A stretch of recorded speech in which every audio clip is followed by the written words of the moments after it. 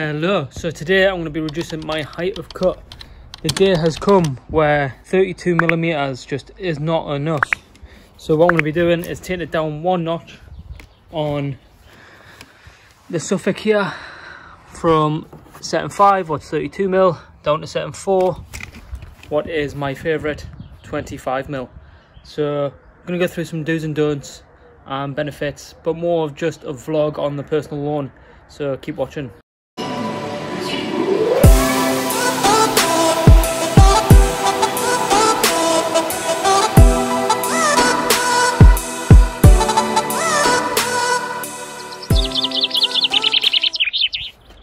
So first thing there, make sure your blades are sharp.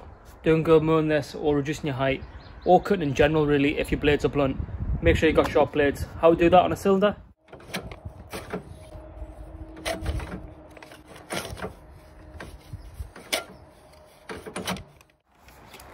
If your cylinder blade isn't sharp, look at the link above, wherever it's going to be, on my video on how to back up your cylinder. Right, so next is progression.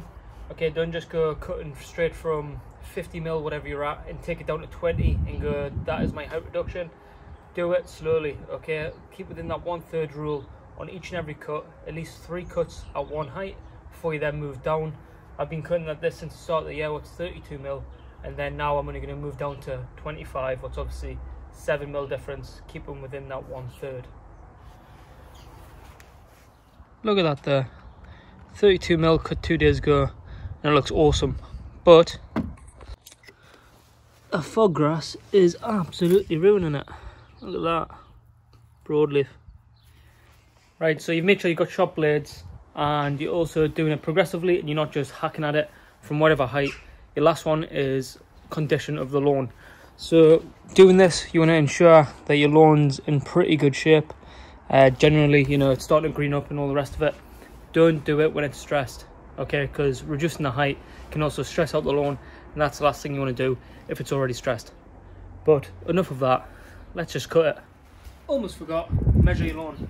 Ensure that it's not breaking that 1/3 rule.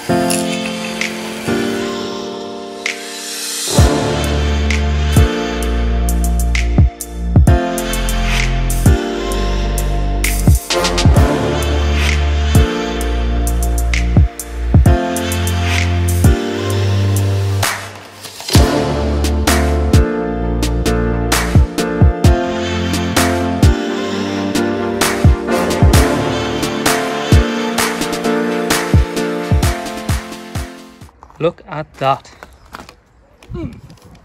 Right guys, that's it. Just a little vlog there then, just showing you, taking that down to 25mm. If there's anything you'd like to see in the future, pattern wise, because I don't want to just stick to this diagonal, put in the comments below and I'll have a fiddle with some stripes and patterns, and whatever one's got the most, I'll do in the next one when I change over. Also, this fog grass down here, gonna get that changed up and go through on a future video on how to get rid of that and how to deal with it, because quite frankly it's making this gorgeous lawn look ugly. Boom. Right, thank you very much for watching. Please like, comment, subscribe if you can. It helps grow the channel. Really appreciate it. See you in the next video.